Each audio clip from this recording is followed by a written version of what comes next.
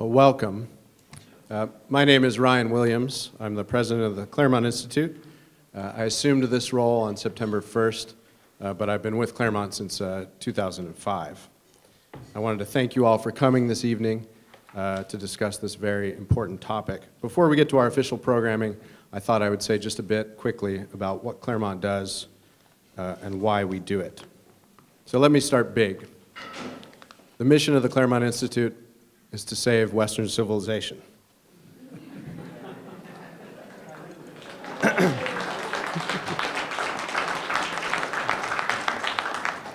We've always aimed high. We've been for some time, we think, at a turning point.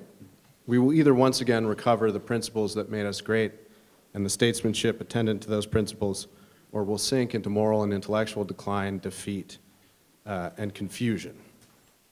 Our longtime distinguished fellow, Harry Jaffa, outlined the problem like this. The crisis of the West today can only truly be met and resolved by America. It is only in America, animated by the laws of nature and nature's God, that will sustain and restore a government of civil and religious liberty against the modern forces of despotism.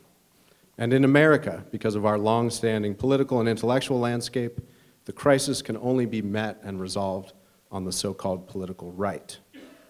But if the right is to have any chance, conservatism has to lead the way. And the only way conservatism can do this is if it returns to the principles of the American founding and their noble and intelligent defense by the great statesmen in our political history. Now that's an old and peculiar word, statesman. Not much in use today, certainly not much exemplified today. But it's essential. I think in our tendency today, especially on the right, we tend to confuse policies with principles. In a way, defining statesmanship is easy. Do the most good and the least harm given the circumstances. The difficulty is, of course, knowing what the good is and how to get there. It's our good fortune that we have wonderful examples to draw from. Washington, Lincoln, Churchill, Reagan, all good places to start. And we should return to the principles of the American founding not because they're ours, or not merely because they're ours, not because they're old, but also because they are true and the necessary basis for a good, happy, peaceful nation. Our work at Claremont is not just the study of these things, as great a task as that is. More broadly, we're engaged in what Jaffa called the scholarship of the politics of freedom. So what is our strategy? How do we restore America's principles and save the West? Well, we teach, we write and promote high-minded and public-spirited scholarship. We engage the great issues of public affairs and statesmanship by helping leaders to apply principles to politics and policy. We teach in our 4 fellowship programs, the newest of which is underway right now for speechwriters working here in Washington, D.C. We support, help publish, and promote books about constitutionalism, limited government, and the most important issues facing our country. We write in our Claremont Review of Books, edited by my colleague Charles Kessler. The CRB, as it's affectionately known to many of you here, is a magazine that engages the battle of ideas with seriousness and a view to the most important political questions. Our Center for Constitutional Jurisprudence under John Eastman's leadership helps to steer judges and their clerks to the correct and principled reasoning in the most important and consequential cases. And finally, we have now over 650 fellowship alumni working in leading positions in politics, media, and opinion-shaping institutions in Washington, D.C., Texas, California, New York, and around the country. We continue to educate them, engage them, and learn from them about the political and policy changes and challenges that they see day to day, and we collaborate with them in the project of restoring constitutional government. Indeed, on Saturday, we will host an alumni retreat in Georgetown. The programming will be a master class on Claremont Senior Fellow Tom West's new book, The Political Theory of the American Founding, Natural Rights, Public Policy, and the Moral Conditions of Freedom. I encourage you all to pick up a copy if you have not done so already. Many of our alumni are here tonight, so if I may, would you all just please stand so that we can recognize your public spirit and dedication, and thank you for it.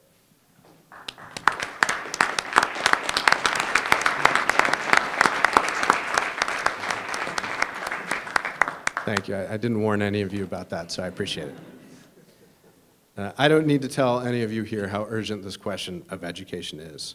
with the higher education establishment increasingly in thrall to identity politics, star chamber proceedings, and the violent suppression of speech, the need for serious and compelling alternatives has never been greater.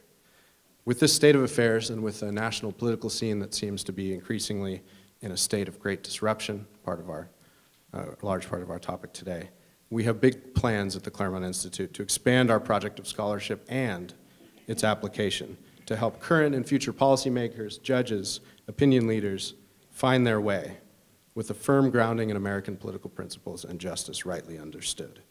Policy changes day to day, but our goal must always be the restoration of the equal protection of equal individual rights, not group rights. So this is a big task, to be sure. We'll have to undertake it with many partners, as we always have, not on our own. It's the most important work we can be doing. It's work to which my colleagues and I have dedicated our careers and our lives. And it's work really we shoulder in good spirit and with camaraderie and friendship. So I want to thank you all for your friendship and partnership in this project. And again, thank you for joining us here this evening. Now, let's get down to business. We're here to talk about the resistance and the rise of the violent left. I'll introduce our 4 panelists. They'll speak in that order for about 10 to 12 minutes each, and then we'll have time for discussion and questions. William Vogley is a senior fellow of the Claremont Institute, a senior editor of the Claremont Review of Books, the author of 2 books, Never Enough, America's Limitless Welfare State, and The Pity Party, a mean-spirited diatribe against liberal compassion. It's a great title. Bill writes an essay for every issue of the CRB, and I encourage you to seek them out at claremont.org/CRB if you're not familiar with them. Bill is a master of synthesis, has a wry sense of humor, and is a skilled writer. You will always profit by reading Bill. Michael Walsh is a journalist, author, and screenwriter. He spent 16 years as the music critic of Time magazine. His works include the novels As Time Goes By and All the Saints, which was the winner of the 2004 American Book Award for Fiction, and the Devlin series of thrillers. He's also the author of the recent nonfiction bestseller, The Devil's Pleasure Palace, The Cult of Critical Theory, and also its forthcoming sequel, Fiery Angel, another good subtitle, Art, Culture, Sex, Politics, and the Struggle for the Soul of the West. Henry Olson is a senior fellow at the Ethics and Public Policy Center, where his work focuses on how to address the electoral challenges facing modern American conservatism. This work is the basis of his new excellent book, I recommend it to you all, The Working Class Republican, Ronald Reagan and the Return of Blue-Collar Conservatism, published in June. Henry's work has demonstrated remarkable accuracy in prediction. His election eve predictions in this last cycle were more accurate than those of virtually any other major commentator or analyst. Finally, and last certainly but not least, Angelo Codavilla is a senior fellow of the Claremont Institute, a professor emeritus of international relations at Boston University. He served as a U.S. Navy officer, a Foreign Service officer, and professional staff member of the Select Committee on Intelligence in the Senate. He's a prolific writer. His work appears frequently in the Claremont Review of Books, The Federalist, American Greatness, and most notably, I think, for the sake of tonight's discussion, I refer you all to his 2017 spring essay, The Cold Civil War. With that, I welcome Bill Vogley to the podium. Thanks.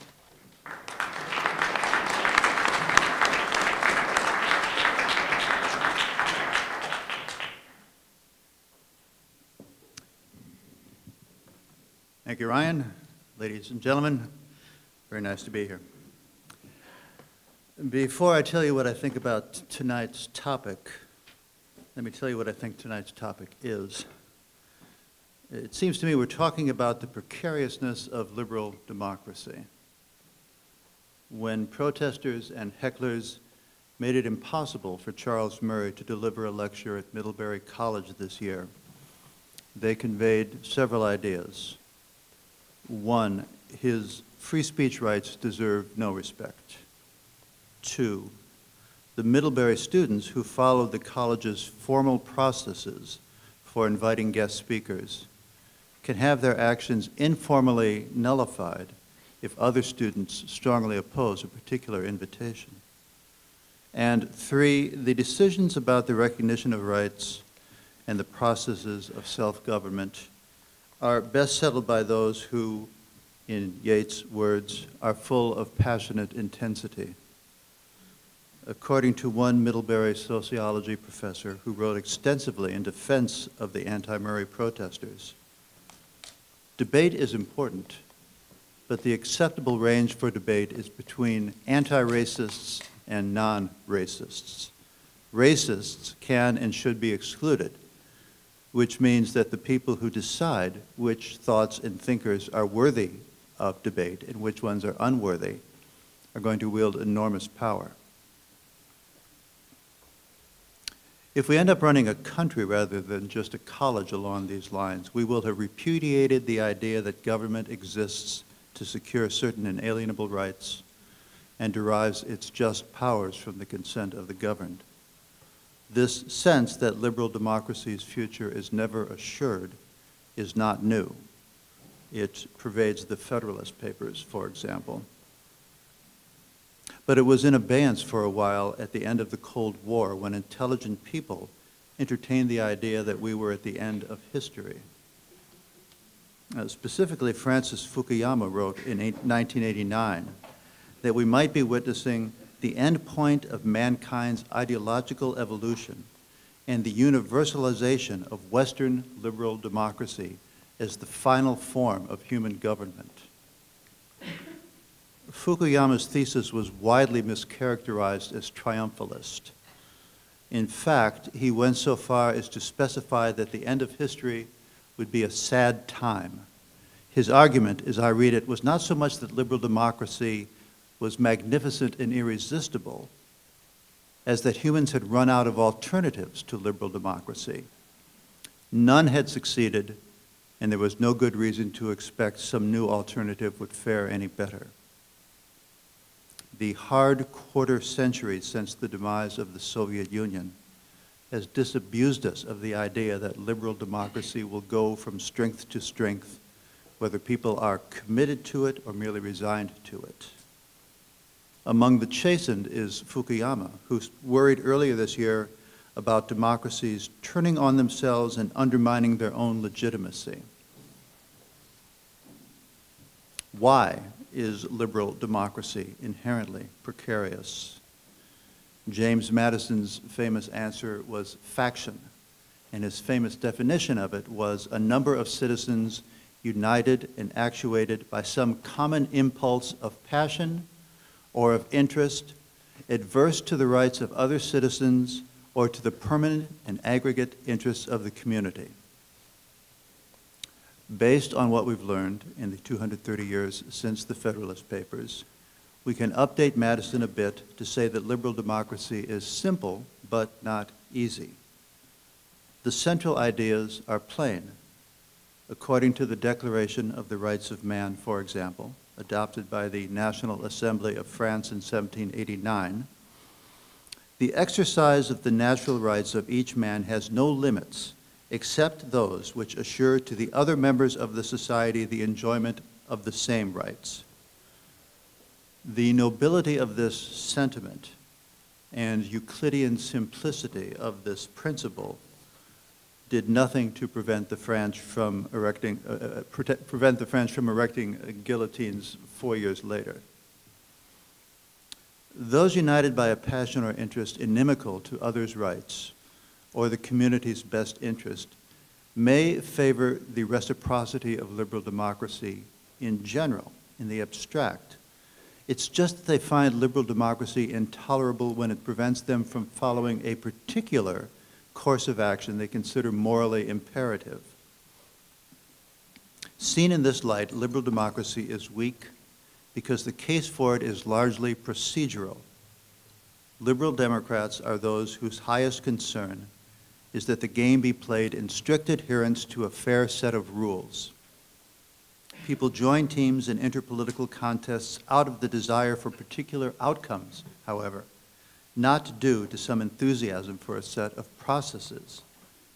No one ever bought a ticket to a game in order to see the star referee. This procedural case for liberal democracy can be fortified by self-interest well understood, which is a practical consideration. People who find playing by the rules frustrating might adhere to the rules anyway if they think that they are an inconvenience today that might be valuable to their cause at some point in the future. Liberals who plead with campus protesters not to shout down guest speakers often make this argument. Left-wing views are especially likely to be unpopular, they say, which is why everyone on the left should uphold categorically the rights to free speech and expression. Unfortunately, self-interest well understood gets us only so far. The findings of historians, anthropologists, and psychologists do more to discourage than encourage the belief that humans can be relied on to discern and follow their long-term interests. A faction united by an impulse is especially likely to be impulsive and to ignore advice to think it over and take the long view. There are two additional reasons why self-interest well understood is unlikely to make activists like those at Middlebury College change their minds. First, people on the near and far left have been telling one another for years now that they're on the right side of history. Sometimes this means something hazy and uplifting about how the moral force of social justice guarantees its ultimate victory. Sometimes it means something more specific. A majority-minority America will arrive by the middle of this century, bringing to a close the long, hateful centuries of straight, white males' hegemony. However one interprets it, being on the right side of history means that self-interest well understood isn't much of a constraint.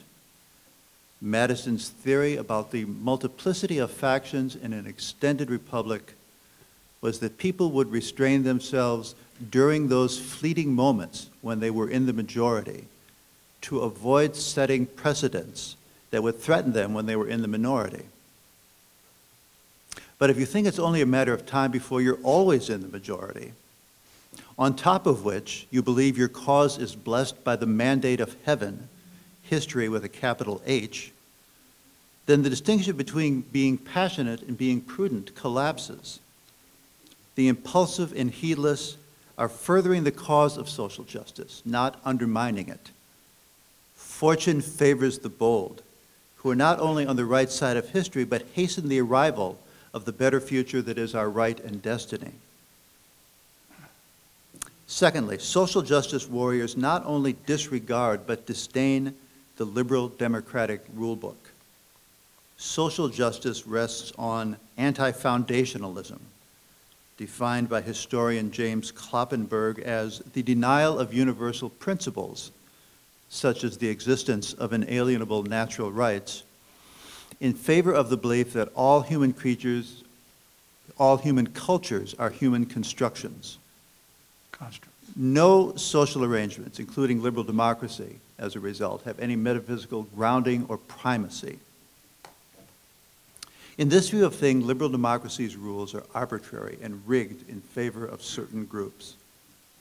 As such, they deserve contempt, not respect. Even if you don't pick my pocket or break my leg, you harm me if you hurt my feelings, especially if you do so in a way that diminishes my sense of self-worth by reinforcing existing status and power disparities.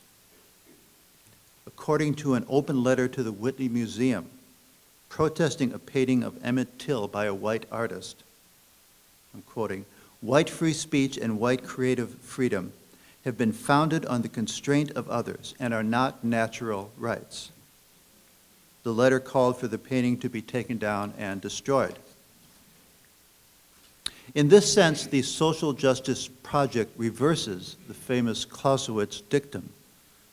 Politics becomes war carried out by other means. There are no countrymen, there is no polity, nor is there a constitution or fundamental principles. There are only interests and the power to pursue them. The only rule is that it is better to be strong than to be weak.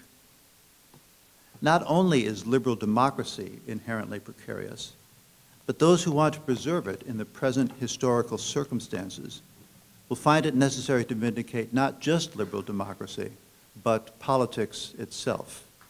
Thank you.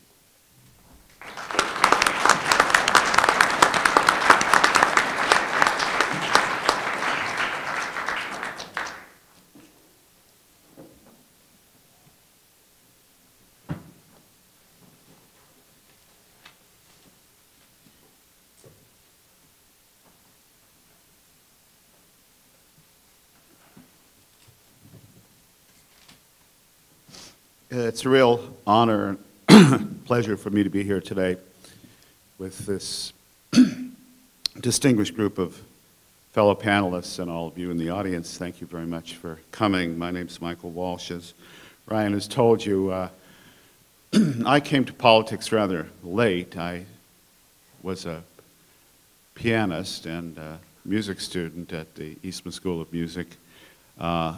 And it's not so much where I was, but when I was, and I was there at 1967. So my college years went from 1967 to 71, which, as you may recall, included all the fun things, including the Chicago riots of 1968, the Christmas bombing of Hanoi, and it wrapped up in May of 70 with the Kent State shooting. So it was quite a time to be a college student, and although I didn't particularly enjoy the experience, I wouldn't have traded it for the world.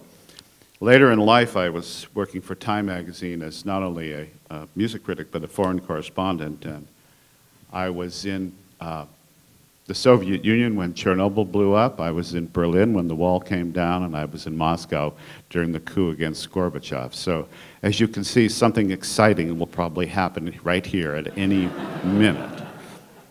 I also go by the names Zelig and Forrest Gump. The 60s was a time that I think is really important. I want to spend a little bit of time here talking about the 60s because this is where all of this starts. This is where Antifa comes from. This is where cultural Marxism comes from in its most explicit form. In my most recent book, The Devil's Pleasure Palace, it's all about cultural Marxism. It's about the Frankfurt School of Philosophers who brought it to the United States in the 60s. Herbert Marcuse, for example, being the most well-known in the U.S. because he stayed here for such a long time. It is the founding of all of our political problems, and I'm going to address those in a little something I'm going to read to you in a minute.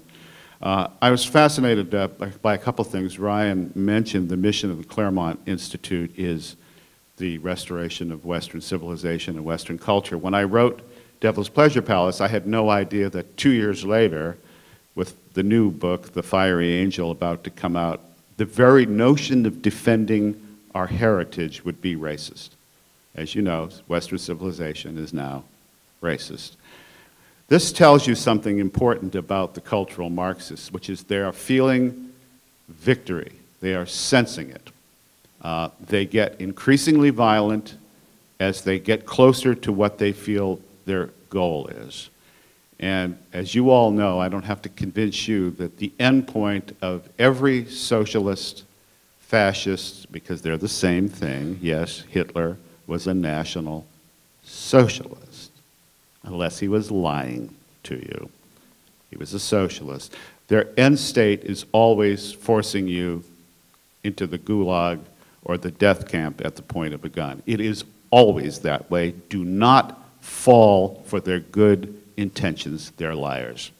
So I cannot make this point too succinctly or strongly. I believe these people to have no honor and no principles other than the will to power. They are Nietzschean in the most fundamental sense.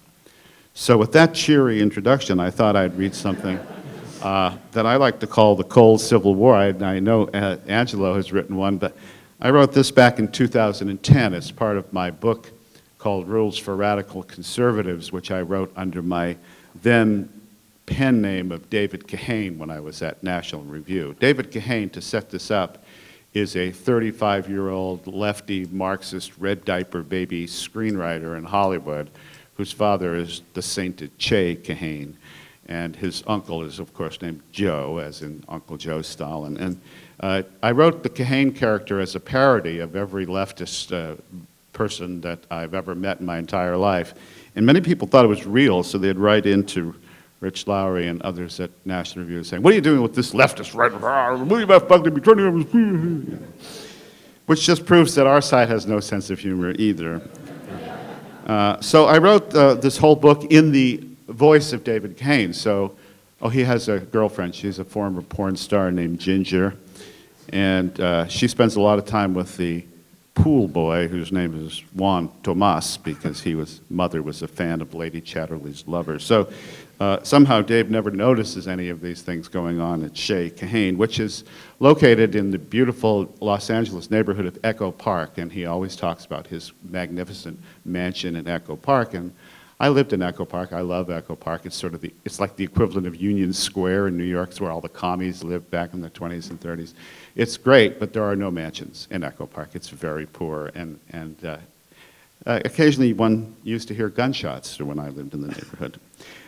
So Dave Kahane is writing this from his mansion in Echo Park, and it's called The Cold Civil War. Despite all the evidence of the past several decades, you still have not grasped one simple fact, that just about a century after the last one ended, we are engaged in a great civil war. Dave likes to quote people like Lincoln, one that will determine the kind of country we and our descendants shall henceforth live in for at least the next 100 years, and hopefully 1,000 years, Since there hasn't been any shooting so far, some call the struggle we are now involved in the culture wars, but I have another better name for it, the Cold Civil War.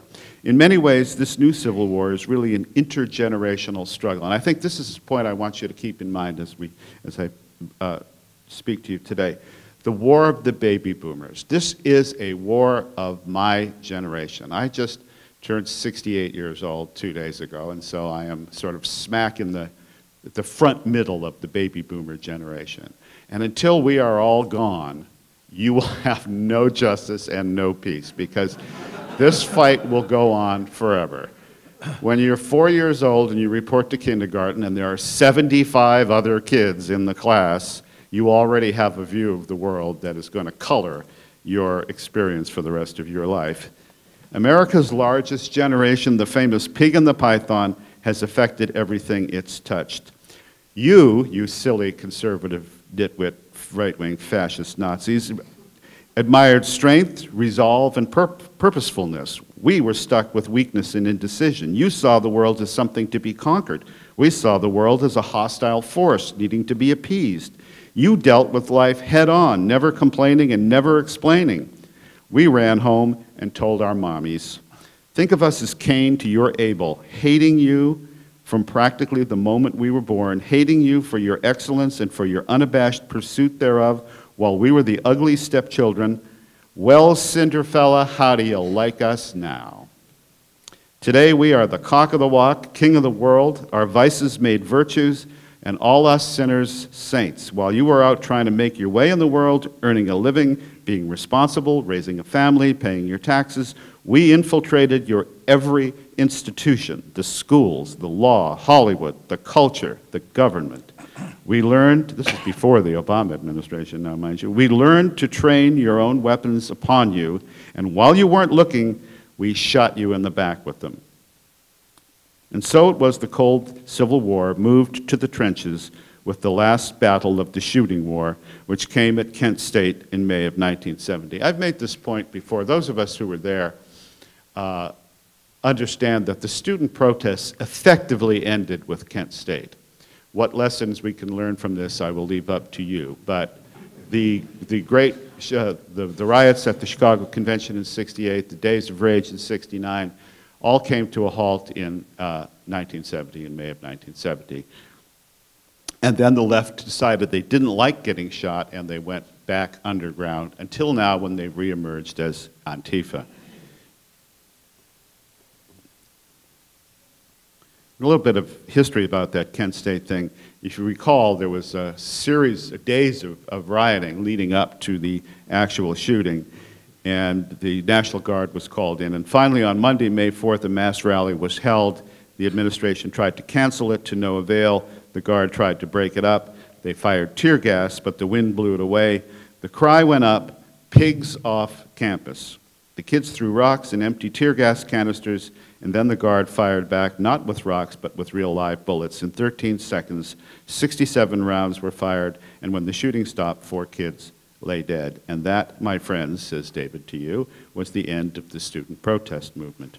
Really, you have to give us some credit with what other movement could convince you that the very air you exhale, think about this, the stupidest thing in the world is the CO2 is a contributor to global warming. We all exhale CO2.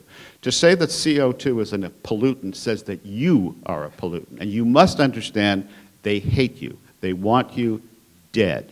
They're like Al Capone in The Untouchables. I want him dead. I want his family dead. I want his house burnt to the ground.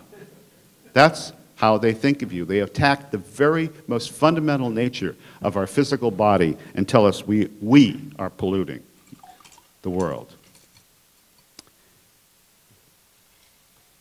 The very air you exhale is dangerous to the planet and will eventually charge you with a tax for the privilege of not having to hold your breath until you turn blue and die. There I said it, die. I'm going to quote 2 famous lines from Hollywood now, since I spend an awful lot of time there working, and you'll recognize both of them. The purpose of war, says David first, is to kill your enemy, but after Kent State, when it was we who were getting killed, we had to stop fighting up front and out in the open, and instead began a gradual process of getting you to kill yourselves. Now, that's what I call a Cold War. Probably for the first time in history, one side pins its hopes on winning on the other's gullibility and willingness to believe even the most patently impossible things. Polar bears who can't swim, melting ice caps, seas rising, and that's simply global warming. And it's all your fault, so shut up and die already. It's like that scene in Goldfinger. You all remember Goldfinger, don't you? You all remember one of the most famous scenes in Goldfinger. When Bond, James Bond, is lying there strapped to the table with the laser beam, standing in for the usual buzzsaw, slowly sliding up his legs towards his crotch, and he asks the villain, "You expect me to talk?" To which Goldfinger replies, "No, Mr. Bond, I expect you to die. No, Mr. Bond. There is nothing you can talk to me about that I don't already know." Or, if it's a movie closer to your own time and you're after, what about this exchange from Independence Day? Independence Day, by the way, is the most conservative movie ever made next to High Noon. High Noon was written by a card-carrying communist named Carl Foreman. Independence Day was written by my friend Dee Devlin, who's a Hollywood liberal to the nth degree. And when I say to him, "You know, Dean, you wrote the most conservative movie of all time," he just, "What?" I said, "Independence Day." He said, "What? I don't see what you mean." Here's an exchange from Independence Day. You remember the scene in Area 51, an alien has wrapped his tentacles around Brent Spiner's neck so he can communicate with the pitiful Earthlings. Here's the dialogue. The President, played by Bill Pullman, of course, playing the Bill Pullman character. "Well, what is it that you want us to do?" Alien. Die. That's negotiation on the left. Well, those 2 scenes pretty much sum up our attitude vis-a-vis you. And this is the final point. Antifa, they're kids in masks throwing rocks, using any pretext to assault Western society and Western civilizational values, are really the children and grandchildren of my generation, of the baby boomer generation. That this war that's gone on between us, the way we've raised our children, the way they've raised their children, the way we treasure Western civilization, learning, culture, music. If you get a chance to read Devil's Pleasure Palace, you will see it's largely about Paradise Lost by Milton and Faust Part 2 by Goethe. And the next book will be even a harder quiz than the first one. I want to support those values. They don't. They want to tear them down. Do we have a way of living amicably with people who wish to destroy our culture and visibly signal it by destroying private property, or public property for that matter? I don't think that we do, and I think that we have to understand the nature of the enemy. I'll leave with this last thought. In addition to being a effete musical snob like I was also raised by a man who won the Bronze Star for heroism at the Battle of the Chosin Reservoir in 1950 in Korea, 51. And my father is still alive. He's 91 years old. He was a Marine Corps officer for the full stint and raised me, my brother, and my three sisters all with the values of the Marine Corps. So the first rule of the Marine Corps is finish the fight. Second rule of the Marine Corps is in a fight, your opponent never gets back up off the ground. That's how you fight. We have lost our will to fight an existential threat that to the extent that the left is by putting them down and putting them down hard. And we have the law on our side, we have tradition on our side, we have right on our side, we have justice on our side. And secondly, I'd like to say just today, I and my business partner, who's also present here tonight, we're up on Capitol Hill talking to the Freedom Caucus, the House Freedom Caucus, and we've announced that we've started a new form of political consultancy, which we're calling cultural and political consultancy. We want to do exactly what you're doing, Ryan. We want to wed the virtues of Western civilization to our political class so that they don't just parrot policies, but principles, and they are fully grounded in these principles, and that then we take what we've learned in Hollywood and in extensive experience in these other fields and make them the most effective candidates they can be. And we hope to be working with some of these guys very soon, and we hope you will see the difference in these candidates, because we need leadership that understands what we're fighting for. Because if you don't understand what, you don't fight back. Antifa has challenged you, all of you, everybody in this room, has challenged us on a civilizational basis, and we must combat them. Thank you very much.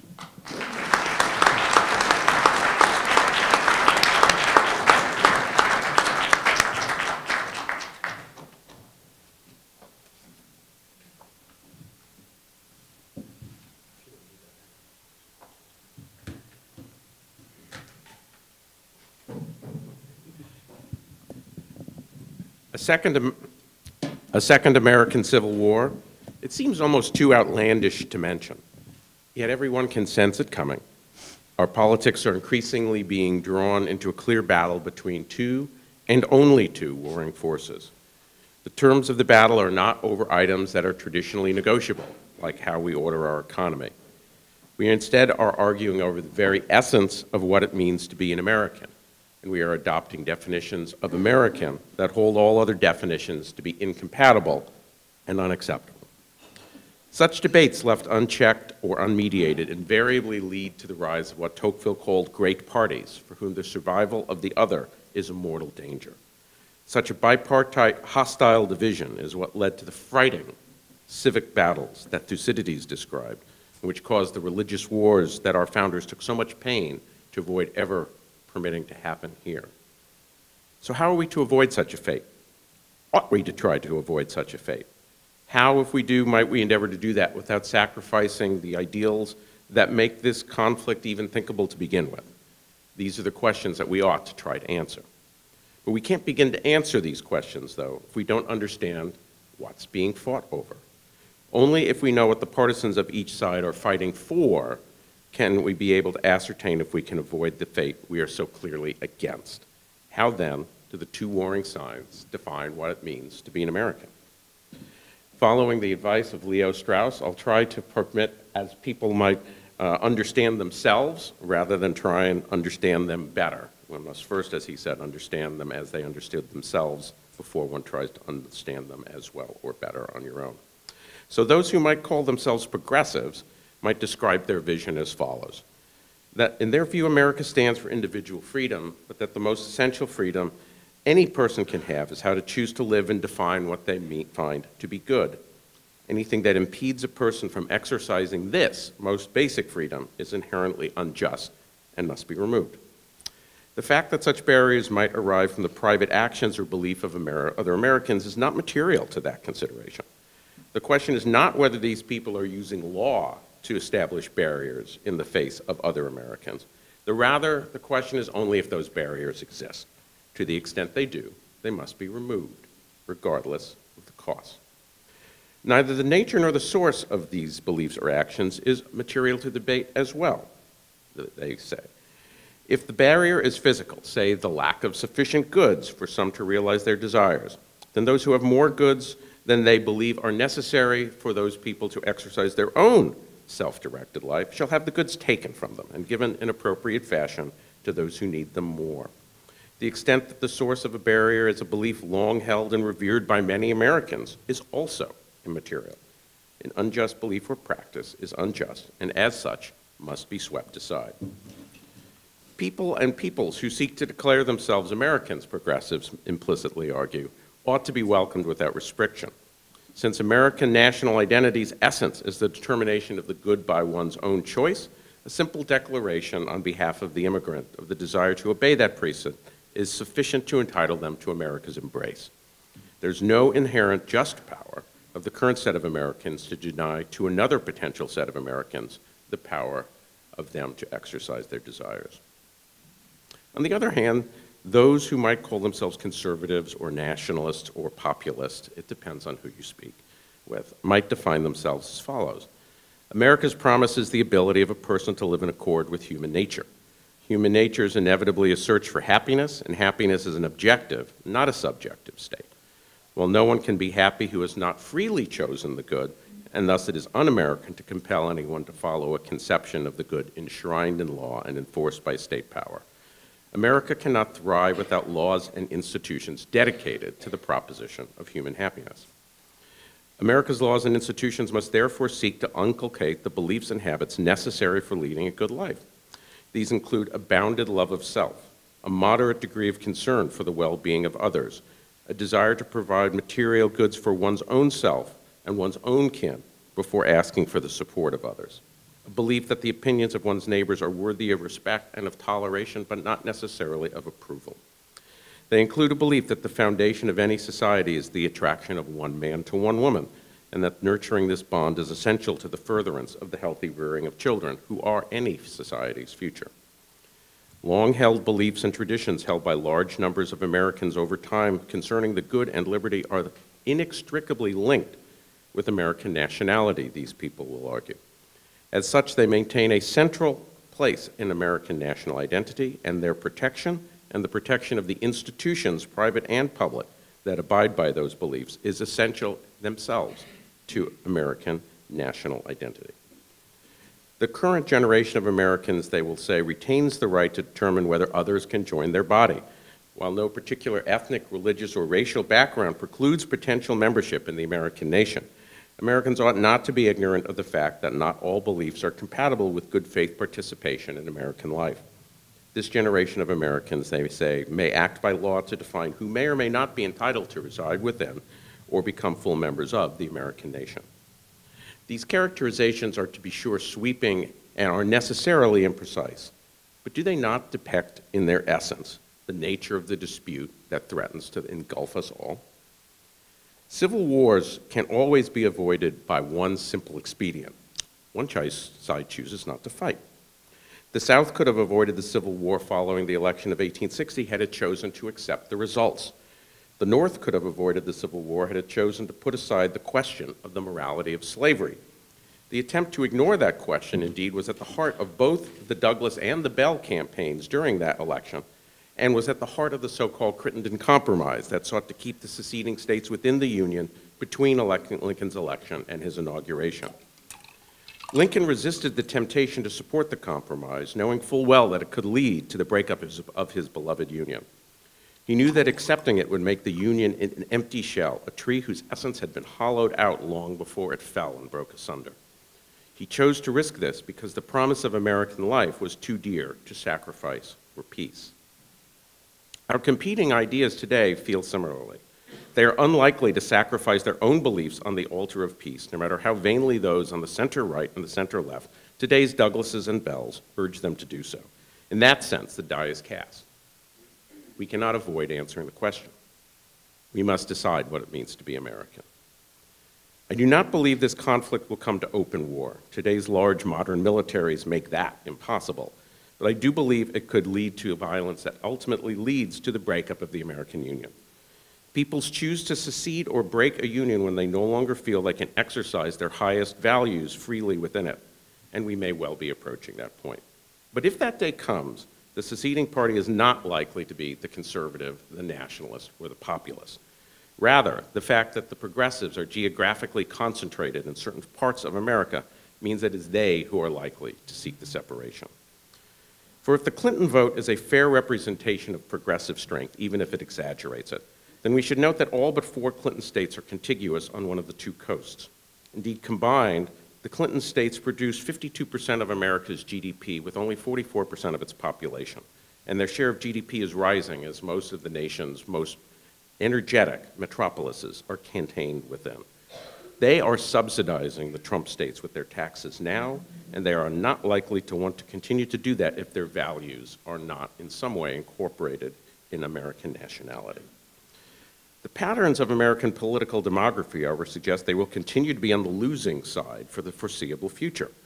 Unless progressive to convince today's equivalent of Douglas's and Bell voters to join their side, their share of the national vote will continue to rise as they continue to gain larger and larger majorities from the states they already control, yet they will continue to lose national elections for the presidency, the Senate, and the House. After a 3rd consecutive presidential defeat in 2024, when a conservative populist coalition has installed a supermajority in the Supreme Court and had a decade to transform the country's policies, even as a clear majority of Americans, an increasing majority of Americans, continue to support some form of progressive politics. What incentive do they have to continue to pay for someone else's values? The Atlantic and Pacific states of America, these 2 new nations, will immediately become world economic powers.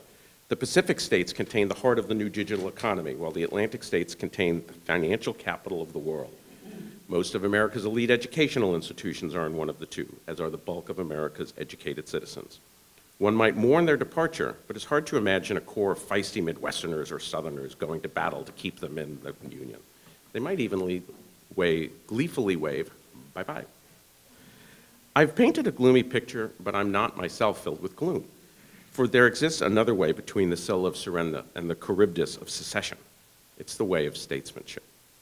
Statesmanship can find a way to make these 2 sides drop their arms in pursuit of a common definition of American identity. Such an identity is one that recognizes the justice of removing unfair barriers while affirming the objective nature of the good. It's one that embraces the universal nature of the American promise while observing that the habits of citizenship and happiness are just those, habits, and that requires time and practice to acquire. It is one that recalls all of us to the better angels of our nature. Such statesmanship can prevail if it can assemble a durable political coalition that obtains the support of a clear majority over time when these issues are the crux of the political debate, as they increasingly are.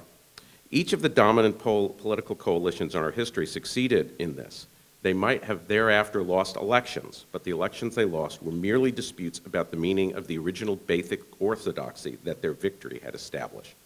Attempts to relitigate the original question in these times, such as that attempted by Barry Goldwater in 1964 with regards to the post-New Deal coalition, simply reforms and reinstates the original coalition in its strongest form. Conservatives, nationalists, populists, whatever you call us, have the opportunity to form that coalition today.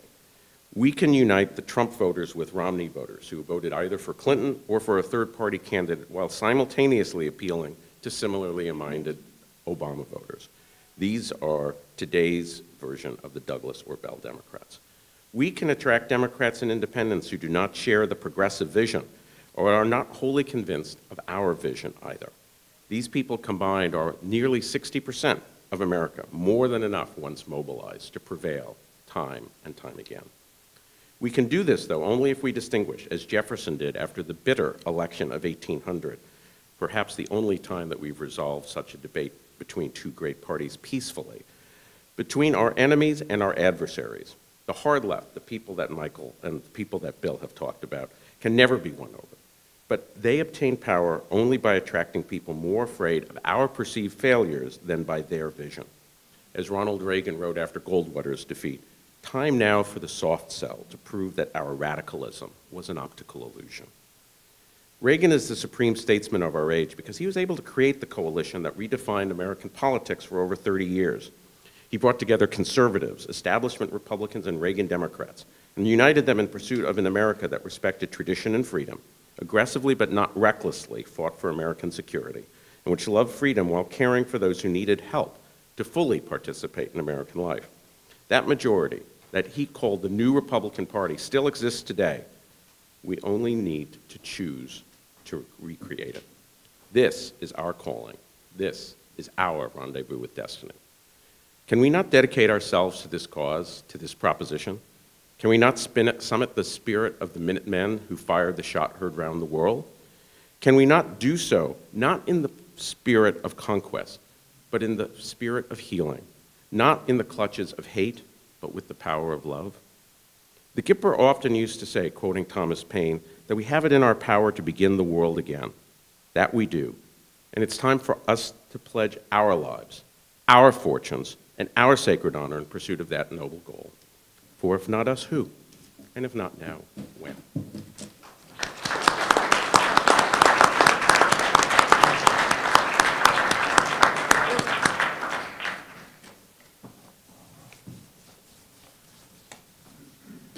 Well, it was up to me to,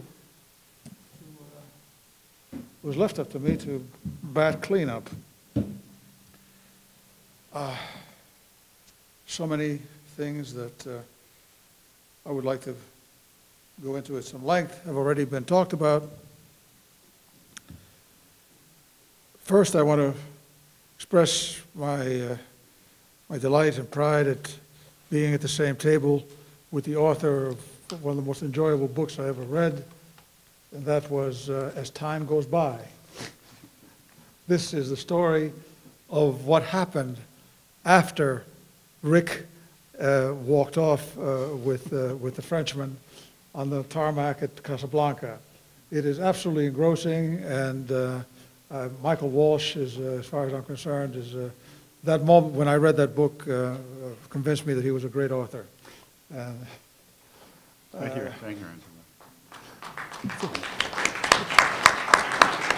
Angela. Read that book, you will enjoy it. Henry Olson talked about the possibility of a kind of secession. I discussed that possibility at the last meeting of this sort as a kind of default, a benign default outcome of our divisions. That possibility, that benign secession, depended largely on the willingness of both sides to be accommodating to the other sides living pretty much as they wish in areas where they are a majority. This, of course, was the original bargain which made the American Union possible, because no one in 1787 had any doubt that about the diversity of ways of life in the colonies. And the agreement was that there would be live and let live. Yeah, part of that involved slavery, but again, it was the choice between having a union with slavery and having no union at all, and Americans chose to have a union.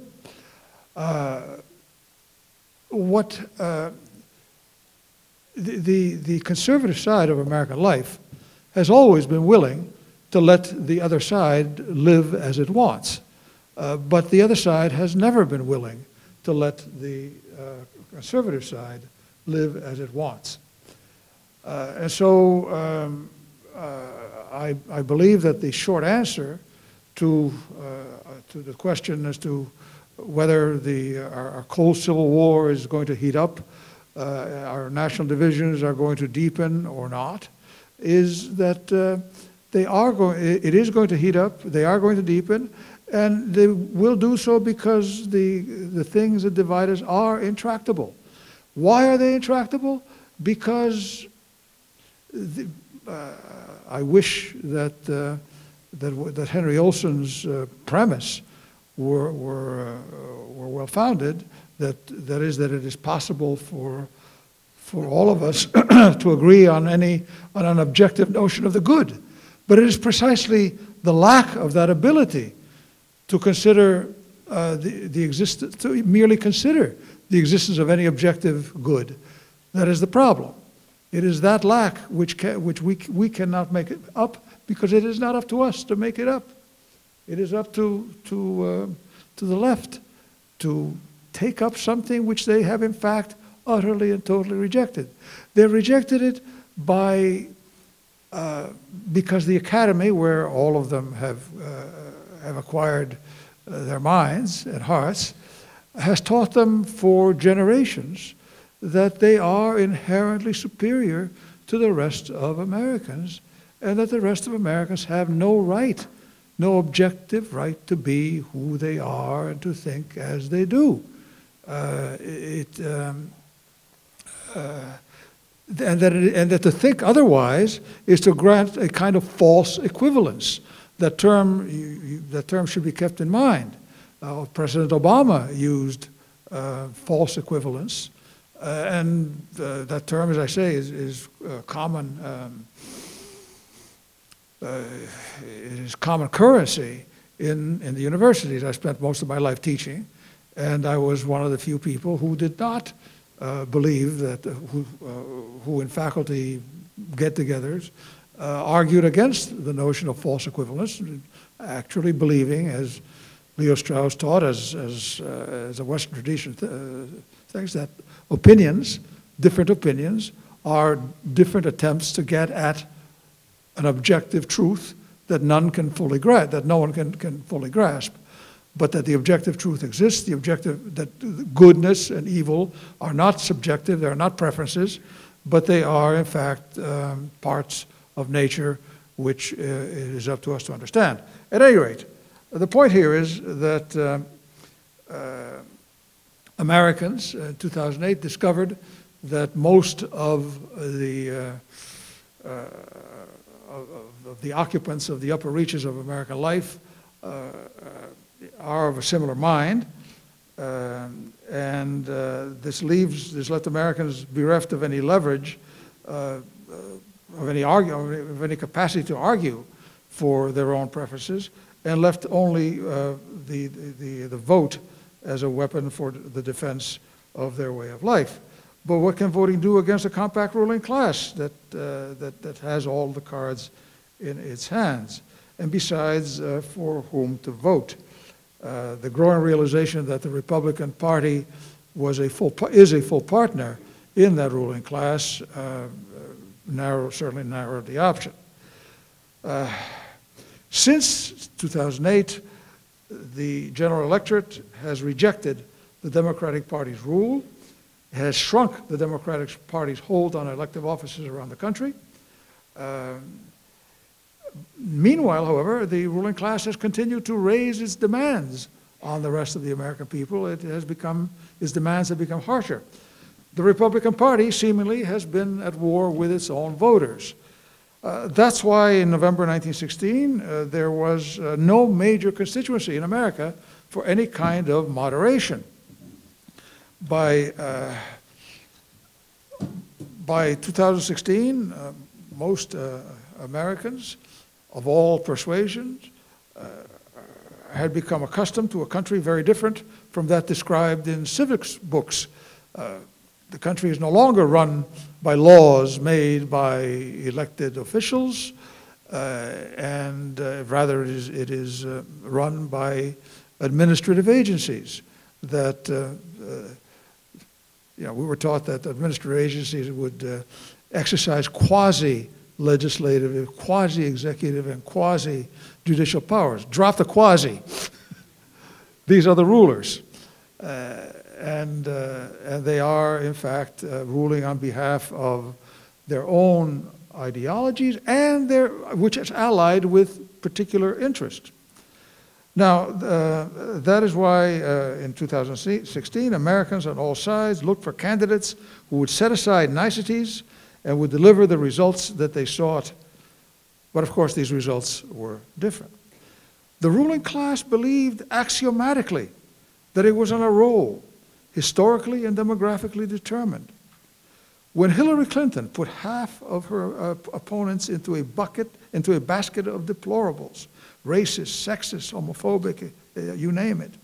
And the other half into a basket of pitiables.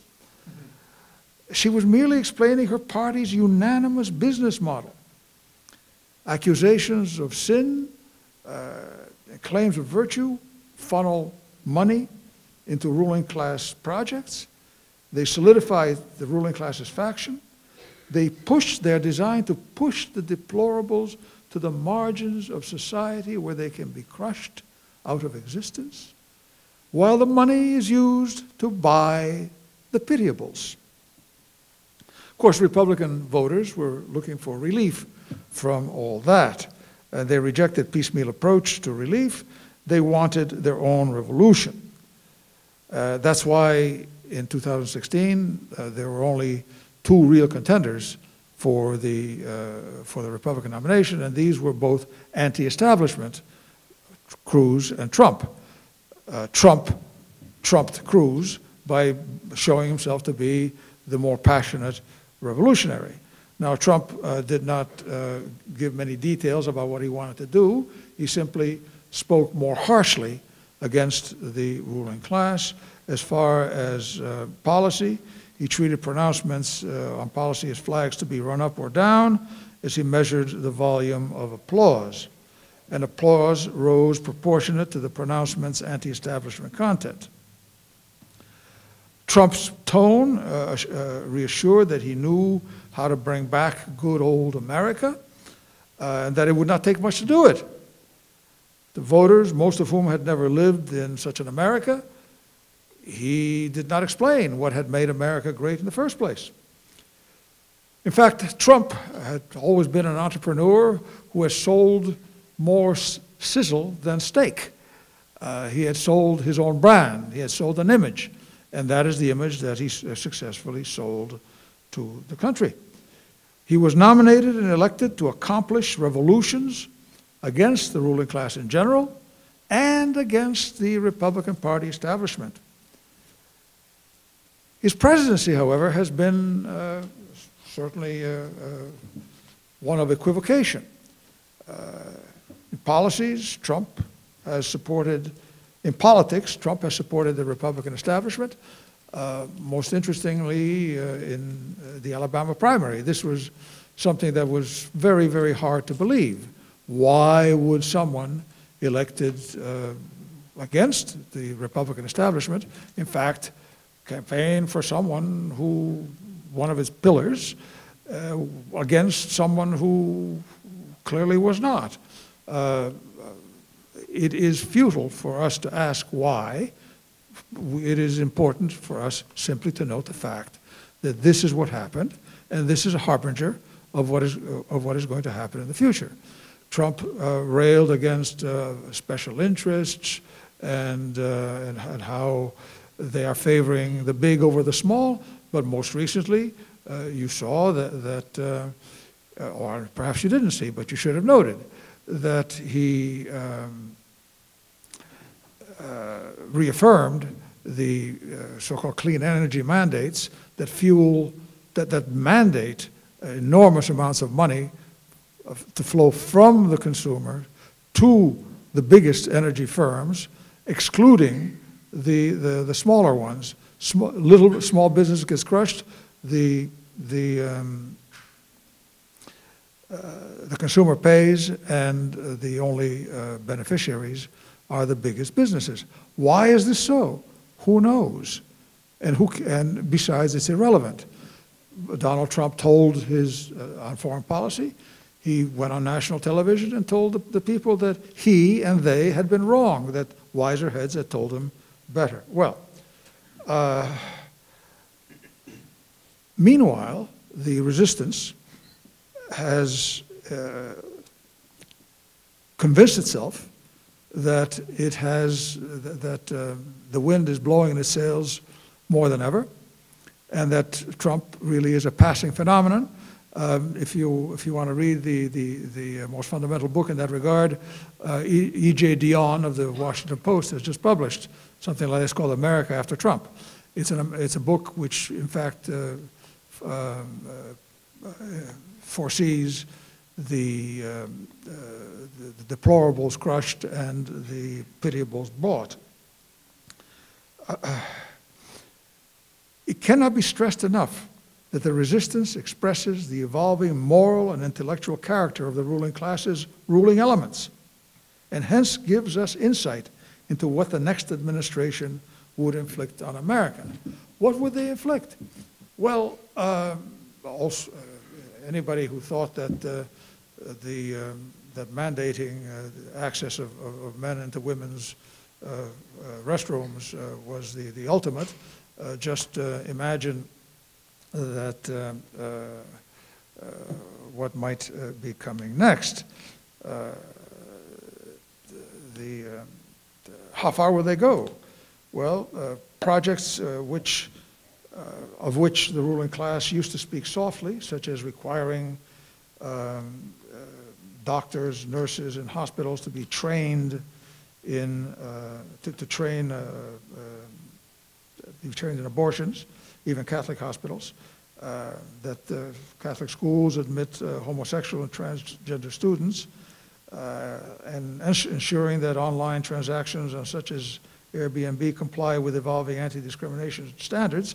These projects that used to be on the edge, on the ragged edge of their expectations, are likely to become the norm.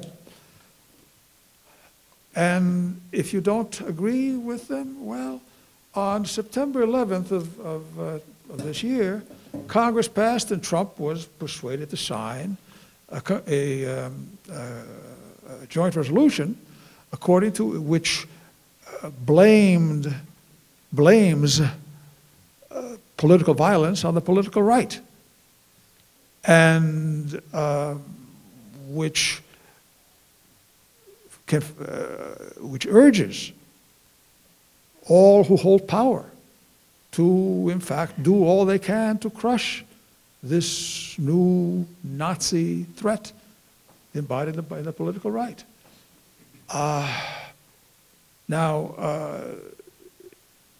The left has been trying for many years to equate, first of all, the left succeeded in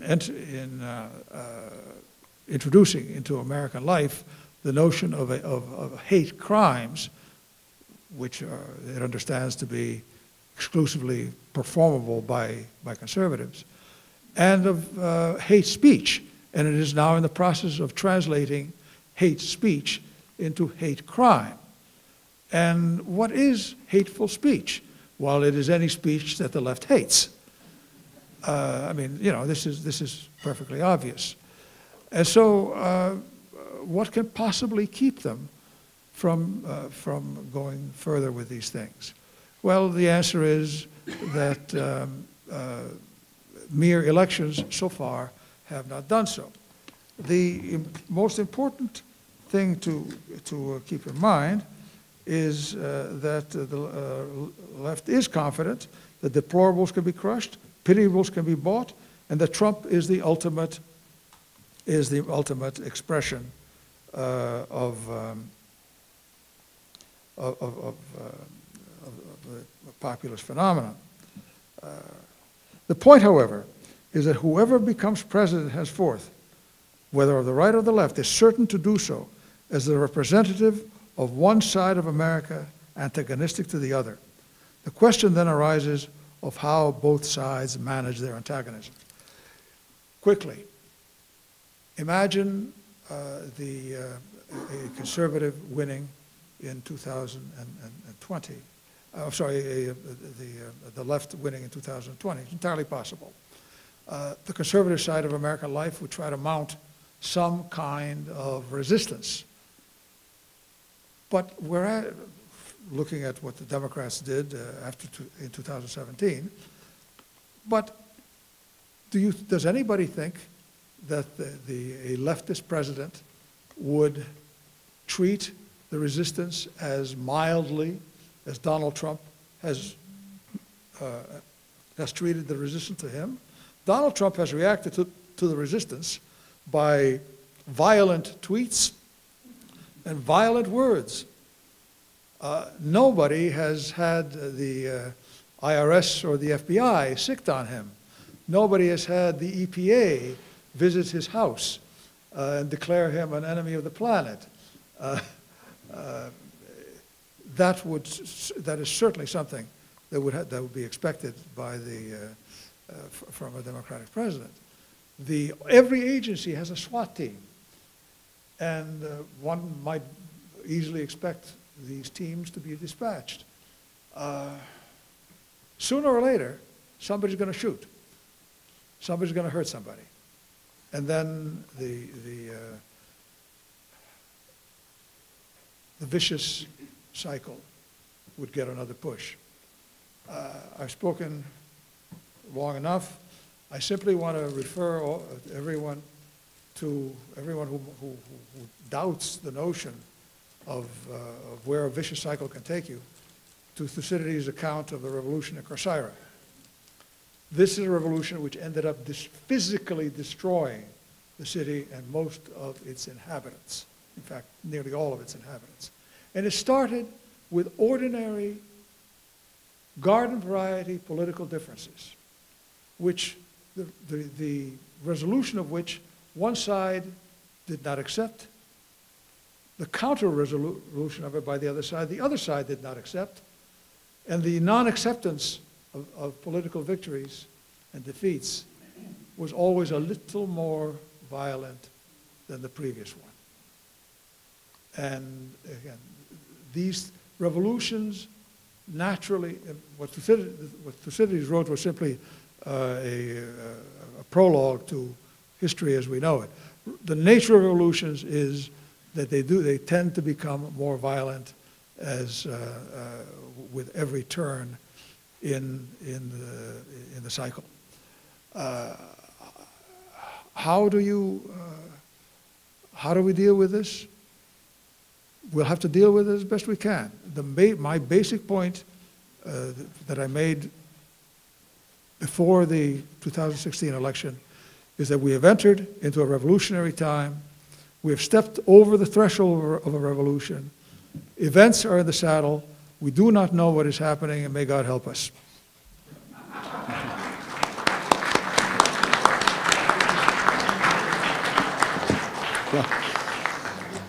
We ran over a bit, so I think we'll forego the interpanel discussion and have a few questions, and then let everyone decamp to the bar and continue to discuss. So, yes, right down here. Please wait for the microphone. They're coming right up the aisle.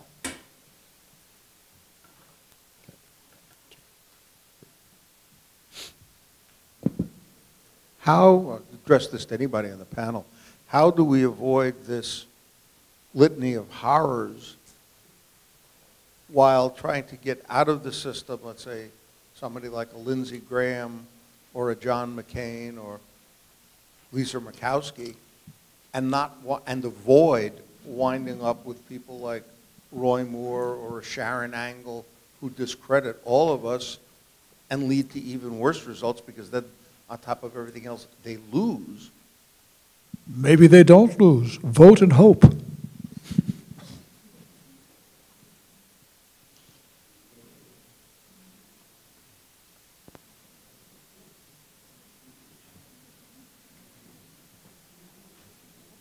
Do you want to respond, Michael, or we'll just move on?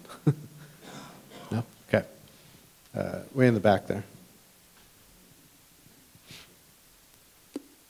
Thank you. It seems like all of your comments, to what degree you acknowledge the potential that we move past a civil war, all of your comments focused on the fact that there's a lack of moral confidence among certain segments of our population and what it means to be an American. One question I had, particularly related to the conservative side of this argument, is I've heard a lot of conservatives essentially take the position on free speech issues of wanting to avoid that exact question of saying, look, well, why not we just advocate for a rule that says, essentially, we're going to protect all forms of expression, the most disgusting, the most vile, the most outrageous, the most absurd, in the hope that that means you won't be able to restrict our speech to. I don't think that's actually borne out in fact, and I think it's inconsistent with the founders' political philosophy and the original meaning of the Constitution and the freedom of speech. And so I'm just wondering, how does that advance the moral confidence needed in what it means to be an American, to take a view that tries to deny principled distinctions that self-government is capable of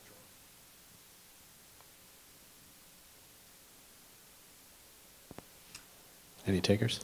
Well,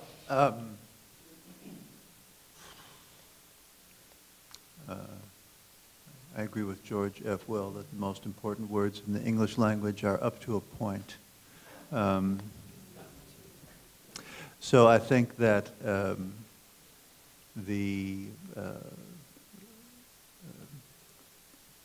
absolutism about anything is dubious. So I agree with the thrust of your question as I understand it. I think that both those on the right and those on the left are favor free speech up to a point. The difference is that conservatives, as the word implies, want to think in terms of limits for the sake of conserving known and existing things. The sort of moral foundations of a free society, the existence itself. So sedition, things that would lead to the prospective dissolution of the society itself are not. Conservatives don't believe the Constitution is a suicide pact, as Justice Jackson said.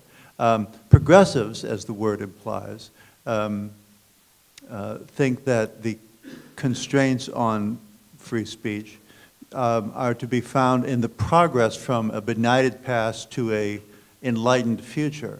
So they are inclined to restrict speech for the sake of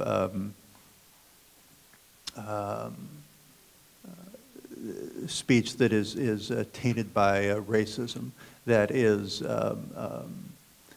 reflects some unacceptable attitudes and habits of thought that a good and decent society will disabuse itself of. You may have seen just, I think today, the story that after protesters prevented a speech at the, I think it was at William and Mary, by the head of the Virginia ACLU chapter.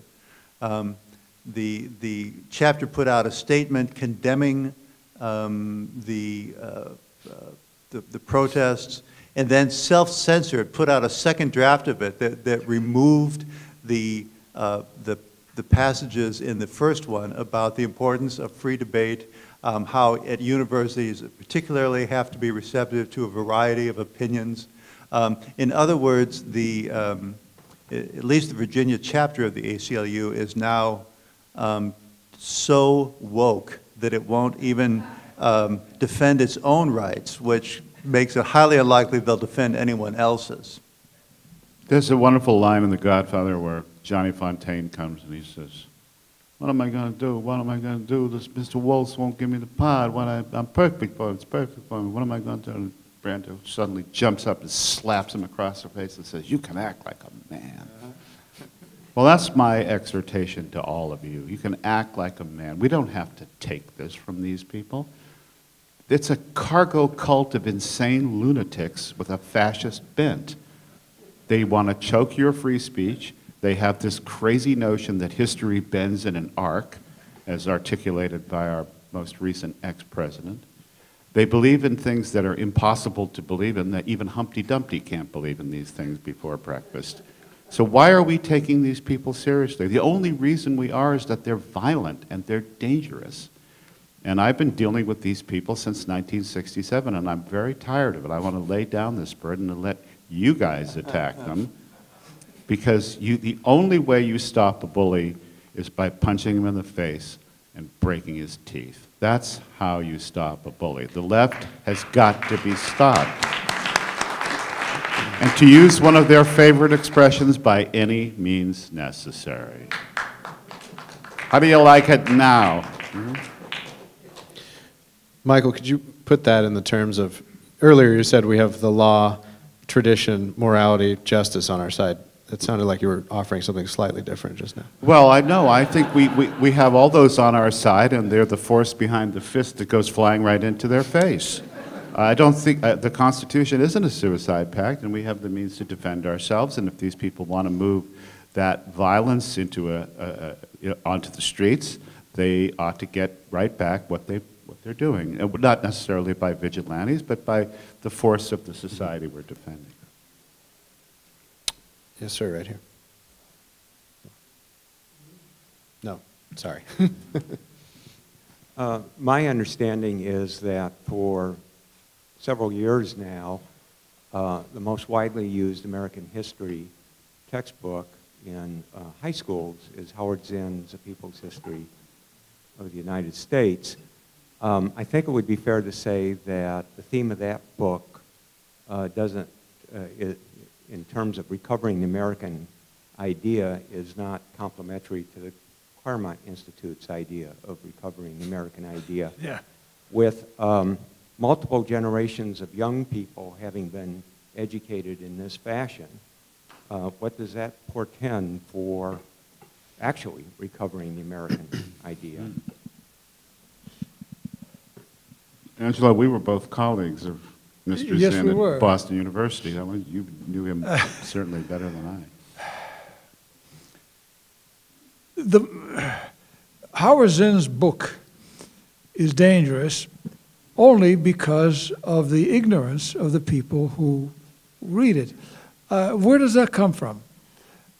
When I was looking for schools for my kids, I always looked at the books that would be assigned to them. One history book I opened at random had a picture of a woman on a horse. The woman looked a lot like Betty Friedan, and she was swinging a lasso, and underneath the caption was vaquera. Supposedly, the state of California was full of vaqueros and vaqueras equally. Now, you have a generation of young people who were brought up to believe in things that simply never existed, and that the authors of the books wished they had existed. These are history books that are fiction, complete fictions, and when people grow up without any foundation of fact, of who did what, who was doing where, who was doing what, where, and how, without knowledge like that, then ideology can spread easily. There is no antidote. There is no immunological resistance to ideology. You see what I'm saying? Ignorance is the great enabler of such as Howard Zinn. Take one more question. Right down here, Roger. I'm Roger Pilon from the Cato Institute. I want to push back against what I take to be the excessive doom and gloom that we've heard here this evening. It seems to me that the institutions are holding more than many of us may believe they are. We have seen, for example, that the worst excesses of Trump have been checked by people like McManus and Jim Mattis and Betsy DeVos and some of the things that they're doing. We've seen that the worst excesses of the left have been checked by the Supreme Court, and by the excesses of the left, I mean the appointees at the lower courts of Obama. And we see in the pipeline a string of soon-to-be judges and possibly justices who are deeply rooted in the principles that we all stand for. So I am not nearly as pessimistic. I see the institutions as holding. There is indeed cultural rot. but our institutions are strong, in my judgment. I walked through the Capitol today with my partner in our new venture, and there was a series of pictures up along the walls underneath the Capitol going over from the House side to the Senate side. And every single one of the pictures, they had been submitted by amateur artists from around the country. There were all the different states represented. Almost without exception, the pictures were of screaming women, children, minorities. There was no one picture that represented sort of old-fashioned America. Not that there's anything wrong with that, but I can't emphasize enough what miserable sods these people are. Everything to them is pain and suffering and discrimination and force majeure. It's like there was never any freedom. You've been living in a concentration camp since 1787. And it was a little bit disconcerting for us to see this in the Capitol. There was nothing that represented the goodness of America, nothing. Everything was pain and suffering. And that just gives you a window into the mentality of the left. As I said, they're insane. So we don't have to take them as seriously as we do. And I hope the institutions do push back against this. All right. Well, that was a cheery ending. Yeah, thanks, Michael. Thank you all for coming, and please join me in thanking the panelists.